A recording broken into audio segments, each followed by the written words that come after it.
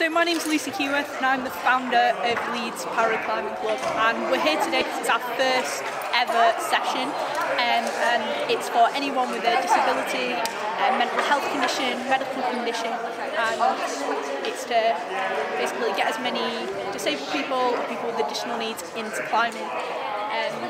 So there's quite a few of us here today, all with a wide range of disabilities, and we're all getting on the wall and getting climbing, which I think is great. I've been climbing a while now, and it's kind of kicked off over the last 12 months really of a lockdown, because I needed something to do, and I needed a kind of a way of exercising in a fun environment which wasn't just physio. So that's how climbing came about for me. And then the flowy yellow ones are the best grips beneath. Yes, yeah, the line coloured ones.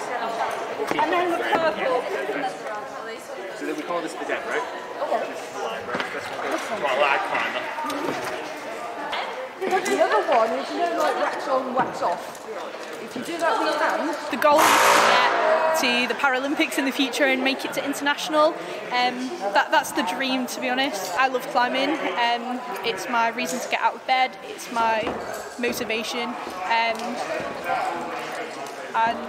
I'm just excited to give more people the opportunity to get involved in the sport.